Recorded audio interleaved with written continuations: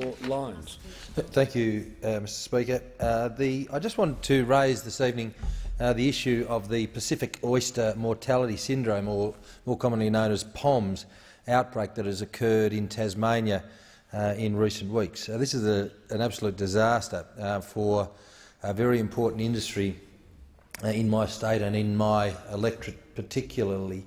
There are, I think, potentially 400 jobs at risk as a result of this devastating outbreak at the moment, which is contained largely in southeast Tasmania, but ongoing testing will continue to be done in areas a little bit further north, obviously in the Swan River and Georges Bay, and up of course on the northwest coast. But look, it is a tragedy, and for those of you that aren't aware, whilst none of the hatcheries in Tasmania have tested positive to POMS, obviously there are restrictions that are being put on where that spat. Tasmania supplies somewhere between 80 and 90% of all the spat that goes to other parts of the country for Pacific oysters, South Australia and New South Wales and Victoria and other places. So it's a huge concern.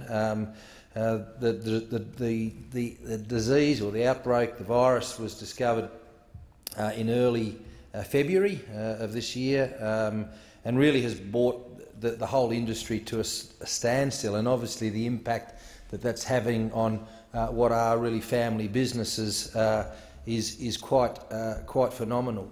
It's been detected in areas in the south and as far north as Little Swanport on the east coast, and also in a wild population in the Derwent Estuary. And it's deemed by those people that know, and I had a real long conversation earlier this week with Patrick Hone from FRDC, and I thank him for being very open about this and helping to improve my knowledge of what is a very complicated situation, because the difficulty there for the hatcheries, of course, is that none of them are going to bring in those oysters that have shown some resistance to the disease, that are in populations that have survived. They're unlikely to bring them back into hatcheries there that are deemed to be clean at the moment. So I think the challenge for the industry, and this is the feedback I'm getting. I had one of my staff attend 2 meetings in the last 2 weeks, one at Dunalley last week and one this week in Sorell, and I thank Lorraine Anderson from my office at Brighton for doing that, because this is going to have a huge impact, and it is of great concern. And as I say, it will be a long road indeed to recovery. The Commonwealth, though, indeed, Mr Speaker, stands ready to assist, and of course biosecurity is a fundamental responsibility of us in an island nation.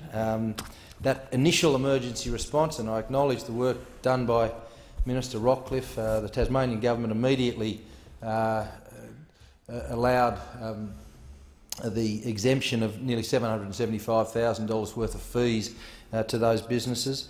But the Commonwealth is standing ready to support the state government to deliver what positive outcomes they can. There's a stronger biosecurity and quarantine initiative, it's SBQI, sometimes known as the Flying Squad. I know they've had success in Queensland with the Panama disease and bananas and other places, and of course in the agricultural white paper there's the immediate assistance fund. So it's a matter of, I guess, the industry, the department in Tasmania working collaboratively to come up with a plan that can be submitted to the Commonwealth, and we stand ready to support those businesses. And I think particularly, and my thoughts are indeed with, of course, Neil Stump from the Tasmanian Seafood Industry Council, Ray and Sue Schwanke, Blue Lagoon Oysters, Tom Gray from Bangor Wine and Oyster Shed, Yvonne Young and Steve Leslie from Angazi Oysters, and fortuitously the Angazi species is not impacted by this. Ben Cameron operates a hatchery at Dunalley, and all of the staff that he employs. Tim Pawley from Southern Cross Marine Culture, Todd England, Jeff and Sheila Peddle, Max Cunningham. All of these businesses are impacted, and I think the issue is going to be ongoing for a long time, but as I say, we stand ready to help. Thank you.